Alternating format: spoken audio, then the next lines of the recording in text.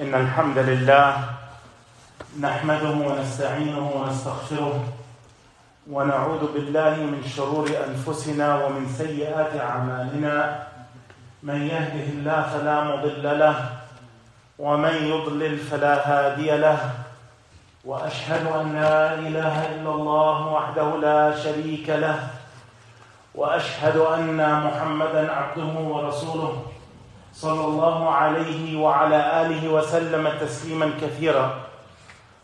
يا أيها الذين آمنوا اتقوا الله حق تقاته ولا تموتن إلا وأنتم مسلمون.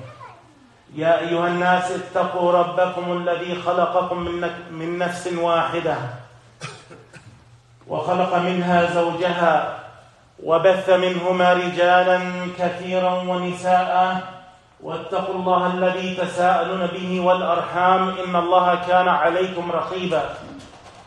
يا أيها الذين آمنوا اتقوا الله وقولوا قولا سديدا يصلح لكم أعمالكم ويغفر لكم ذنوبكم ومن يطع الله ورسوله فقد فاز فوزا عظيما. أما بعد فإن أصدق الحديث كتاب الله. Indeed, the most truthful of speech and the best of words are the speech and the words of Allah subhanahu wa ta'ala. وَخَيْرُ الْهَدِي هَدِي مُحَمَّدٍ صَلَّى اللَّهُ عَلَيْهِ وَسَلَّمَ. And the best guidance we have is the guidance of our beloved Messenger Muhammad صلى الله عليه وسلم. وَشَرُّ الْأُمُورِ مُحْدَثَاتُهَا. And the worst of affairs are those things when newly invented into this religion of ours. وَكُلَّ مُحْدَثَةٍ بِدْعَةٍ. And everything when newly invented into this religion of ours is an innovation. وَكُلَّ بِدْعَةٍ ضَلَالَةٍ. And every innovation is misguidance and it leads astray. وَكُلَّ ضَلَالَةٍ فِي النَّارِ. Every going astray, every misguidance is in the hellfire. ثُمَّ أَمَّا بَعْدٍ. Many times we live in our life, or through many times in our life, we live in a state of fear. But this is usually in fear of things other than what we're supposed to fear. As Muslims, we fear Allah and none other than Him. And we shouldn't fear the creation in any way whatsoever. Uthman ibn Affan radiallahu anhu, he said, إِنَّ الْمُؤْمِنِ فِي خَمْسَةِ أَنْوَاعٍ مِنَ الْخَوْفِ أَحَدُهَا من قبل الله تعالى أن يأخذ منه الإيمان والثاني من قبل الحفظة أن يكتبوا عليه ما يفتضح به يوم القيامة والثالث من قبل الشيطان أن يبطل عمله والرابع من قبل ملك الموت أن يأخذه في غفلة بغتة والخامس من قبل الدنيا أن يغتر بها ويشتغله عن الآخرة. Uthman ibn Affan radiallahu anhu, he says what means the believer has 5 types of fear. The first, that Allah will take his faith or his iman away from him. The second, that the recording angels will write down something that will expose you on the day of resurrection. Third, that shaitan may cause your deeds to become null and void and invalid. Fourth, that the angel of death will come to you without any warning. No hint, you're not sick and sick and sick, like there's a warning of your death is coming. And fifth, that the world will tempt him and distract him from the hereafter. This is a very profound statement from Uthman ibn Affan, the third best in this ummah after Umar and Abu Bakr radiallahu anhuma. And we should focus on this so we make sure that our fear is only of Allah subhanahu wa ta'ala and these matters which are mentioned. He said, أحدها من قبل الله تعالى أن يأخذ منه الإيمان. Fear that Allah may take his faith away. And many of us, sometimes we live in a state of comfort. Like our deen will never be taken away from us. Like that's it, we're upon it now and we will be till we meet Allah on the day of judgment. And we think because we're Muslim at this moment that we'll stay like that, not knowing, not recognizing, not realizing that any action, small or large, of shirk can take us out of Islam. Abu Musa al-Ash'ari radiallahu anhu, he said, the Messenger of Allah sallallahu alayhi wa sallam said, إِنَّ بَيْنَ يَدِي السَّاعَةِ فِتْنًا كَقِطْعِ اللَّيْلِ الْمُظْلِمِ يُصْبِحُ الرَّجُلُ مؤمنا ويمسي كافرا أو يمسي مؤمنا ويصبح كافرا. He said, sallallahu alayhi wa sallam, before the hour comes, and this hadith is Hasan in the Sunnah of Ibn Majah, the Prophet sallallahu alayhi wa sallam said, before the hour comes, there will be tribulation, like pieces of a black night, when a man will wake up a believer, but by the end of the day, he'll be a disbeliever. Or he'll be a believer in the evening, but by the morning time, he will be a disbeliever. This is a time we're holding on to our deen, as the Prophet ﷺ said, like holding on to a hot coal. Because we go out in our day or we begin our evening on one way, believing.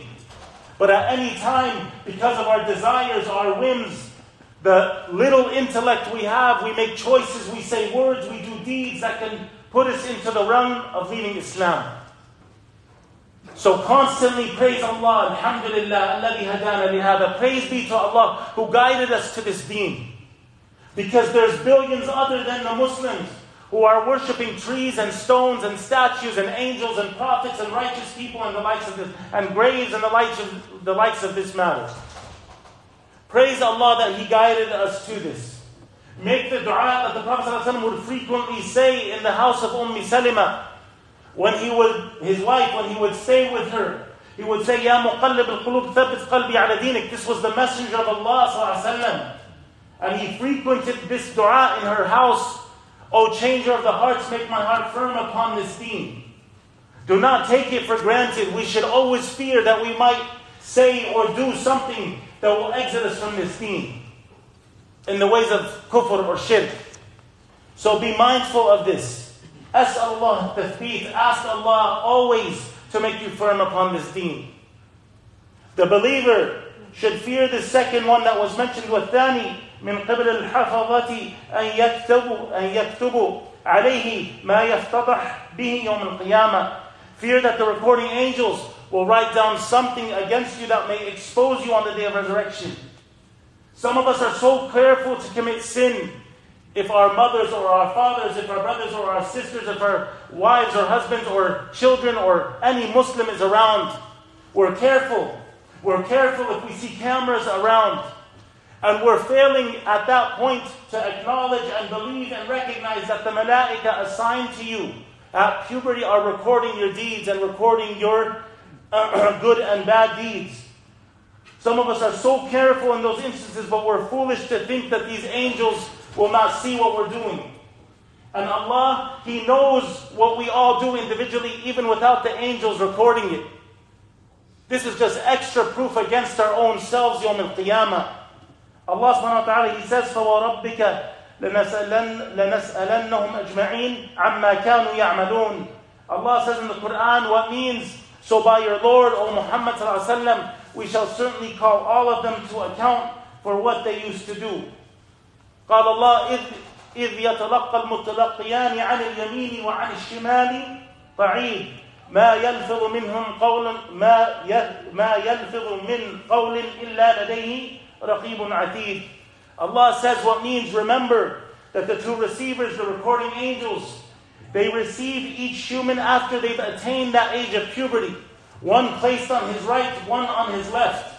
When they reach that age to start recording their good and their bad deeds respectively. Not a word does he utter or she utter, but there is a watcher by him ready to record it. The recording angels, they're writing down everything. So mom and dad, husband, wife, children, brothers, sisters, people, they may not know, but these angels know. And even without them, Allah knows. Abu Umama, he narrated that the Messenger of Allah sallallahu alayhi wa sallam, he said, صاحب اليمين آمين على صاحب الشمال فإذا عمل حسنة أثبتها وإذا عمل سيئة قال له صاحب اليمين أمكث 6 ساعات فإن استغفر لم يكتب عليه وإلا أثبت عليه سيئة. This hadith, which is authentic according to Suyuti in Al-Mu'jam Al-Kabir, the Prophet ﷺ said, the scribe who writes your deeds over your right shoulder, the angel that's scribing your deeds on your right shoulder, he is trustworthy over the scribe on the left, the angel of the left. When a person does a good deed, the angel of the right, he writes down that deed immediately. But when a person does a bad deed, the angel of the right, he commands the angel of the left hold your pen, lift it up, do not write anything, giving 6 hours, and this is a frame of time possibly, for you to go and make tawbah, for you to ask Allah. And astaghfara, if he asks Allah for forgiveness, then he is told to not record it, to not write it down. Otherwise, it will be recorded as a single bad deed. This is from Allah, Al-Ghafur Ar-Rahim, the most forgiving, the entirely merciful, Al-Halim, the one who is so beneficent and kind and generous and merciful in all of his actions. So my dear brothers and sisters in Islam, we should fear this. Our deeds being written down that will expose us Yawm al-Qiyamah. And this is why we say, and we should say the dua, رَبَّنَا آتِنَا مَا وَعَدْتَنَا عَلَى رُسُلِكَ وَلَا تُخْزِنَا يَوْمَ الْقِيَامَةِ إِنَّكَ لَا تُخْلِفُ الْمِيعَادِ. Make that dua, O our Lord. Grant us what you promised unto us through your messengers. And do not disgrace us, do not humiliate us, do not embarrass us on the day of judgment, on the day of standing, on the day of resurrection, for you never break your promise. So this is an aspect the believer can fear. وَالثَّالِث مِنْ قِبْلِ الشَّيْطَانِ أَنْ يُبْطِلَ عَمَلَهُ. And you should fear, as a believer, that shaitan may cause your deeds to become invalid. يعني بالمعصية, through your disobedience to Allah or to the sunnah of His Messenger sallallahu alaihi wasallam. Fear that shaitan may cause your deeds to become invalid. Because the true believer is always on guard. Always on guard to purify his speech and his actions from the misguidance of shaitan. Allah said, إِنَّ الشَّيْطَانَ لَكُمْ عَدُوٌ فَاتَّخِذُوهُ عَدُوٌ. Shaitan is to you an open enemy, an avowed enemy. He's not hiding behind anything to say that he's caring about you or he wants you to succeed. He's an open, clear enemy. So treat him as you would your enemy that you would see in this life from the humans.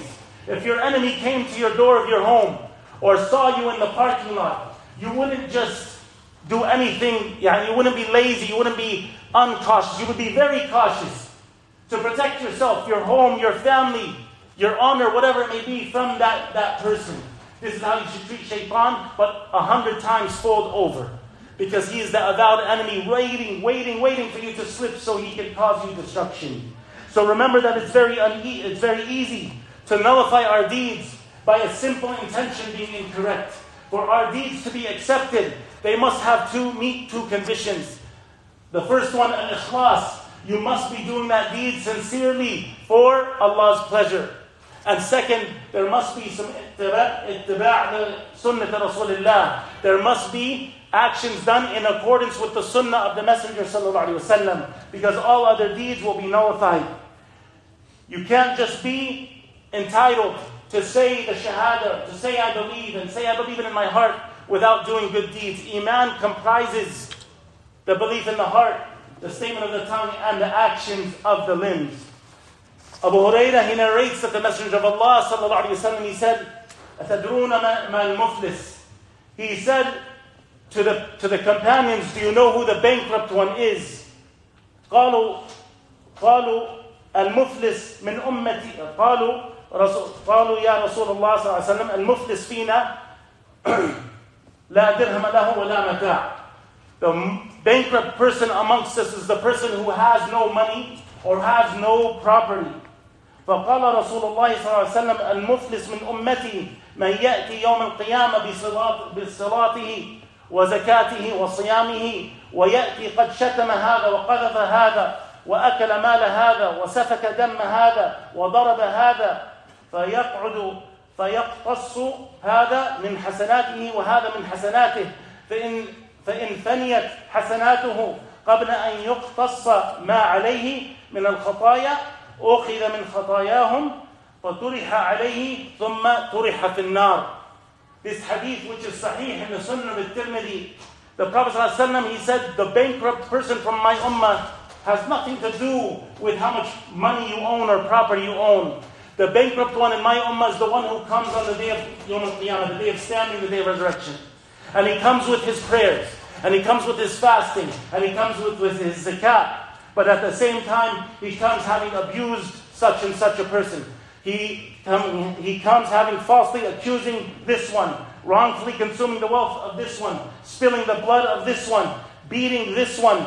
So he is seated. And then the one he harmed, they will take away they'll be allowed to take his hasanat, his good deeds away from him. And if he runs out of good deeds, they will be allowed to put their sins upon him, and then he will be cast into the fire.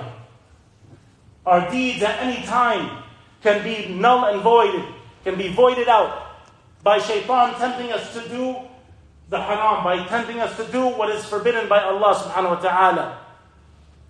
Thawban, he narrated from the Messenger of Allah sallallahu alaihi wasallam, لَأَعْلَمَنَّ أَقْوَامًا مِنْ أُمَّتِي يَأْتُونَ يَوْمَ الْقِيَامَةِ بحسنات أمثال جبال تهامة بيضا فيجعلها الله عز وجل هباء منثورا. قال ثوبان يا رسول الله صلى الله عليه وسلم صفهم لنا جلهم لنا أن لا نكون منهم ونحن لا نعلم. قال أما إنهم إخوانكم ومن جلدتكم ويأخذون من الليل كما تأخذون ولكنهم أقوام إذا خلوا بمحارم الله أنتهكوها. Prophet Muhammad ﷺ in this hadith, which is Hasan in the Sunan of Ibn Majah, he said, I certainly know a people from my nation who will come on the day of resurrection with good deeds like the mountains of Tihama, meaning a large amount of good deeds. But Allah will make those deeds haba'an manthura, scattered like dust, like nothing whatsoever, like they didn't even exist. Thawban said, O Messenger of Allah ﷺ, describe them to us. Tell us more about them so we do not become like them unknowingly. The Prophet ﷺ said, they are your brothers, they're from your race, worshipping at the night as you do. So these were ones who used to worship Allah. But they will be people who, when they are alone, they used to commit sin and transgress the limits of Allah. So be mindful of this. Fear that shaitan may cause your deeds to become invalid. Always be on guard when it comes to shaitan, because he never stops and he never takes a break. وَالرَّابِعْ مِنْ قِبَلَ مَلِكِ الْمَوْتِ أَنْ يَأْخُذُهُ فِي غَفْلَةٍ بَغْتَةٍ. Fear the angel of death may come to you without a warning. When that unexpected guest comes at your door, and he's knocking at your door, you can't turn away. You can't ask him for more time. You can't say, come back later. When your time comes, your time comes. كُلُّ شَيْءٍ عِنْدَ اللَّهِ بِأَجَلٍ مُسَمَّى. Everything with Allah has an appointed and a fixed time, and there's nothing we can do to change that. So we must ensure that we will always be doing the good deeds, so that we end with husn al-khatimah, but that good end, the good end, that our deeds, our final deeds in this life are good deeds pleasing to Allah, so that maybe our last deeds before we leave this dunya will be in obedience to Allah. Allah subhanahu wa ta'ala, He says, قُلْ يَتَوَفَّاكُمْ مَلِكُ الْمَوْتِ الَّذِي وُكِّلَ بِكُمْ ثُمَّ إِلَىٰ رَبِّكُمْ تُرْجَعُونَ. Say, Allah says in the Quran, what means say, the angel of death who is set over you will take your souls, then you will be brought back to your Lord. قُلْ إِن كُنْتُمْ تُحِبُّونَ قُلْ إِنَّ الْمَوْتَ الَّذِي تُفِرُّونَ مِنْهُ فَإِنَّهُ مُلَاقِيكُمْ. Allah says in an ayah in Surah Al-Jum'ah, say, indeed that death from which you are fleeing, it will find you. So there's no fleeing this death. It can come at any moment, even if you're strong, even if you're young, even if you're wealthy, even if you're educated, even if you're from a righteous or a pious family or household. It doesn't matter. When your time comes, it comes. So always think of this death. Fear that it may come to you without a warning, so that you end upon good deeds. والخامس من قبل الدنيا أن يغتر بها وتشغله عن الآخرة. And the last thing that Uthman mentioned, fear that this world may tempt you and distract you away from the akhirah. One of our biggest temptations is this dunya. Without a doubt, we become busy chasing this dunya, the glitz and the glamour and the fame, chasing money and property, cars and businesses. But we forget that the one who chases the dunya, that he may never get the akhirah. But the one who chases the akhirah while alive in this dunya, you will get both the akhirah and this dunya. If you just chase this dunya, you may never get it at all, and you're definitely not going to get it in the akhirah, potentially. But if you chase the akhirah, then you'll be getting it. You'll be getting the good in this life and the next. Allah, He said, الْمَالُ وَالْبَنُونَ زِينَةُ الْحَيَاةِ الدُّنْيَا وَالْبَاقِيَاتُ الصَّالِحَاتُ خَيْرٌ عِنْدَ رَبِّكَ ثَوَابًا وَخَيْرٌ أَمَلًا. Allah says what means wealth and children, family, they are an adornment of this life. but the good righteous deeds, the 5 daily prayers, the adhkar that you make, the dua that you do, helping the good, helping the needy, serving your parents and the neighbors, any of this good character, good, nice, gentle speech, all of this is better for you with your Lord for rewards and better in the respect of hope. We say it in khutbah al-haja every khutbah. يا أيها الذين آمنوا اتقوا الله حق تقاته ولا تموتن إلا وأنتم مسلمون. O you who believe, fear Allah by doing all the good deeds that He's ordered and abstaining from what He has forbidden. Fear Allah as He should be feared. Obey Him. Be thankful to Him. Remember Him always. And do not die except in a state of Islam as Muslims with complete submission. Always fear this, that this world may tempt you away and cause you to not leave this world as a Muslim. And this would be the greatest loss, greater than losing everything in the world and what is in it. أقول قولي هذا وأستغفر الله لي ولكم ادعوا الله يغفر لكم ذنوبكم.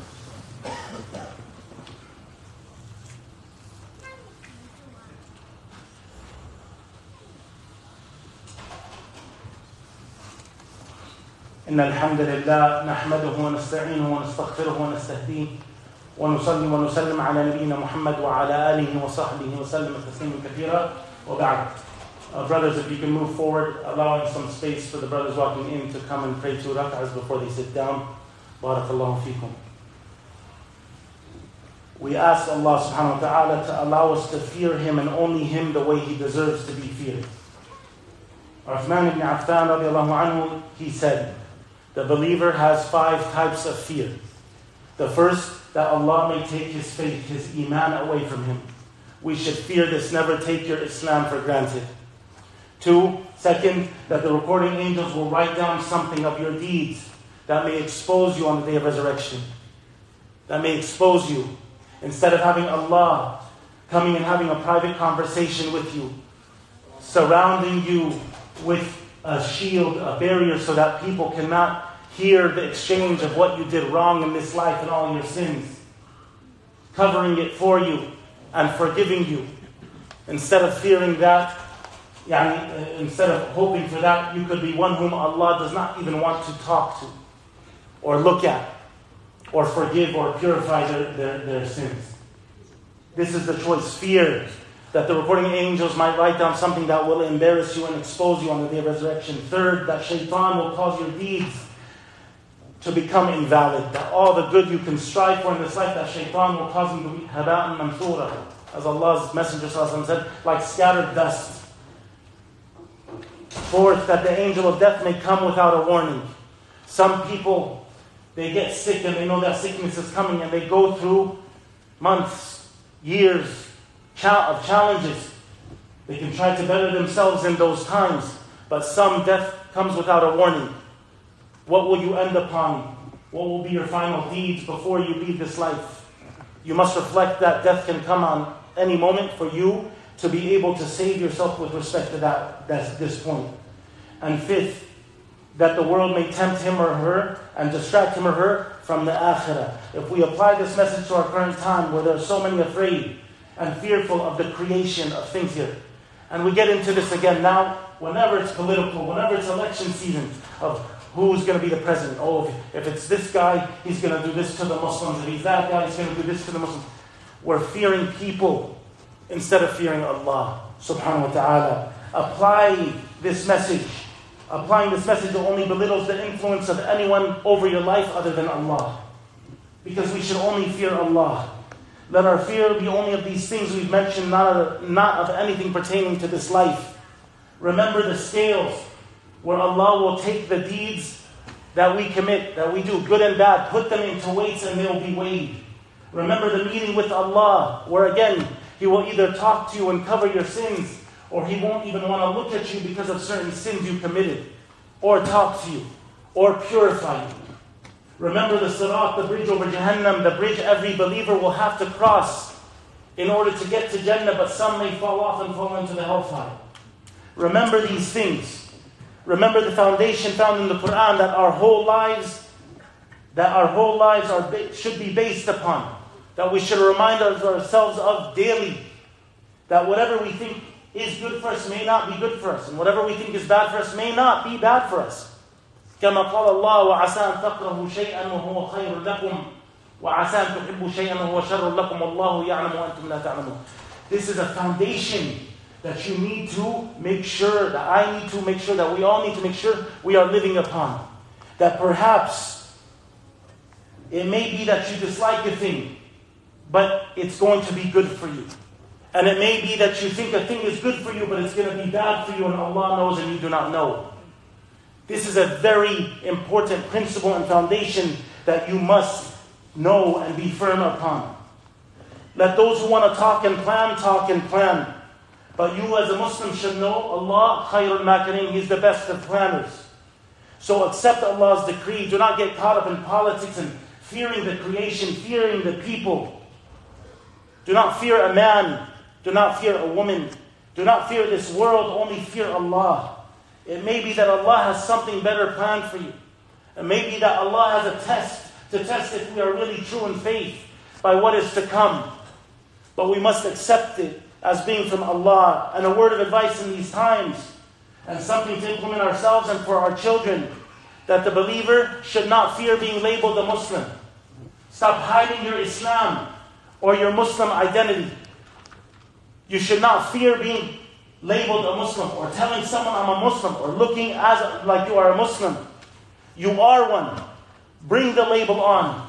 Maybe it will cause those who know you and know your character and your good ways with the people, maybe a cause for them to enter Islam.